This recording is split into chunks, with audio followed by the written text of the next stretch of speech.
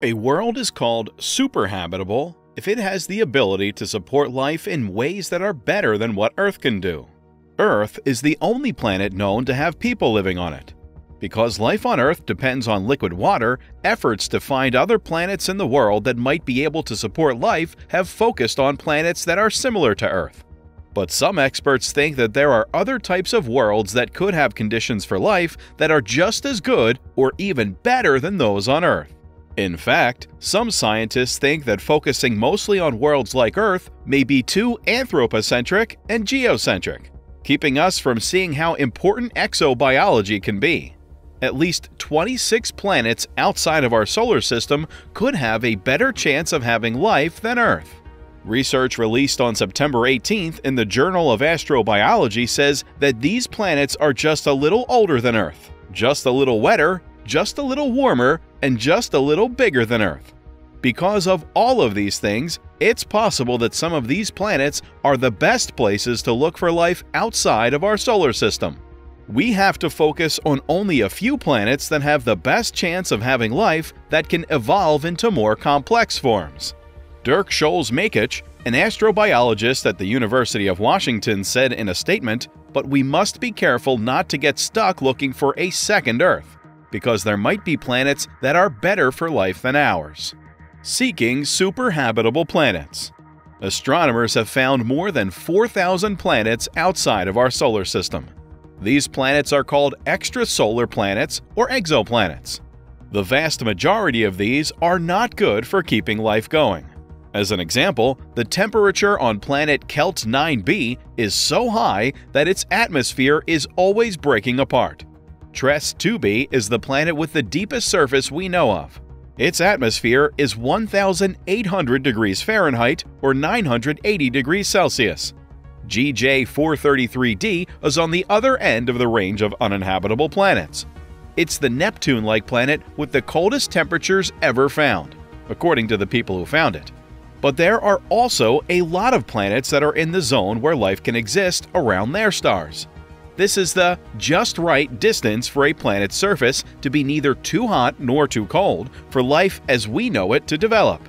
Schulze-Makuch and his team of researchers wanted to find extrasolar planets that are likely to be superhabitable. This means planets that are not only in the livable zone, but also have other features that could make them a good place for life to grow. One of these things was a star with the right size and length of life. This is especially important when you consider that it took 3.5 billion years for complex life to form on Earth. The researchers pointed out that a bigger world would also have more gravity, which would make the atmosphere thicker. This could be good for organisms that could fly. A bigger world would also have more land and places to live. A planet that is only slightly warmer than Earth would be easier to live on, because it wouldn't have polar areas that are hard for life to live in. However, this slightly warmer planet would also need to be wetter than Earth to keep deserts from taking over most of its land masses. During the early Carboniferous period, about 359 million years ago, Earth might have been like a better place to live on another world. During this time, most of the world's land was like a tropical rainforest in terms of its temperature. Modern-day global warming is not healthy for life on Earth for a number of reasons, including the fact that the shift is occurring too quickly for many creatures to adapt to it, and because of the consequences that rising sea levels will have on the human infrastructure. Yet, temperatures that are somewhat higher are not intrinsically harmful to life. According to what the experts wrote, a better version of Earth might also have a moon that is a little bit bigger or that is a little bit closer to the planet. This would help keep Earth's orbit steady and cut down on wobbles that are bad for life on the planet. The experts came up with a set of guidelines that can be used to meet all of these needs. The perfect superhabitable world would have all of the following.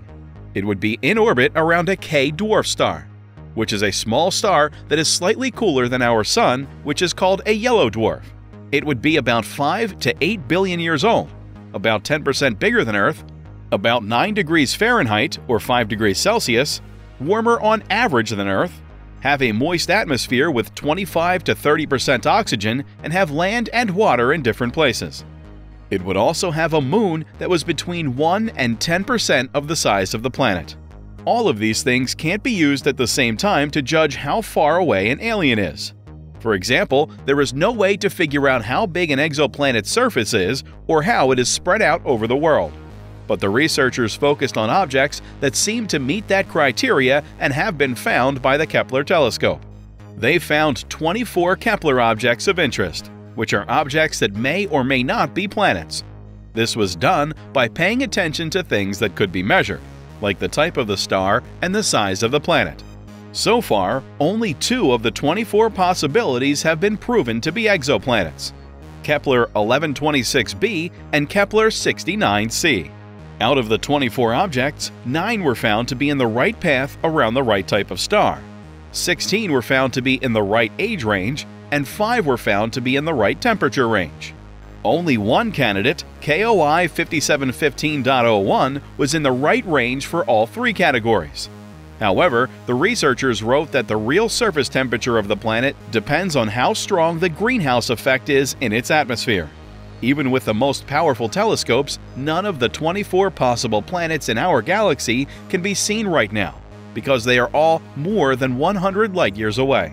For example, Kepler 69c is more than 2,000 light-years away, so it's unlikely that scientists will be able to look at it more closely for signs of life anytime soon. Schulze-Makuch and his colleagues said that it is very important to figure out what makes a planet superhabitable, since it is likely that one of these worlds will be found within 100 light-years of our solar system. They said that if this is true, people from Earth should go look to that world first to see if there is life somewhere else in the universe. Schulze-Makuch thought that out of these 24, KOI 5554.01 was the most likely to be superhabitable. This planet is about 6.5 billion years old, and its width is between 0.72 and 1.29 times that of Earth.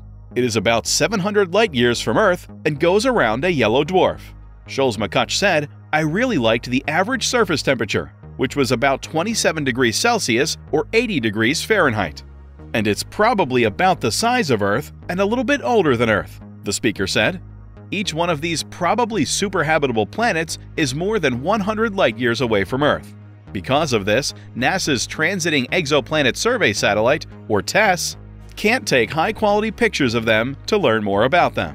But Schulze-Makuch said that future spacecraft like the newly launched James Webb Space Telescope, NASA's Louvre Space Observatory mission proposal, and the Plato Space Telescope could help us learn more about these worlds.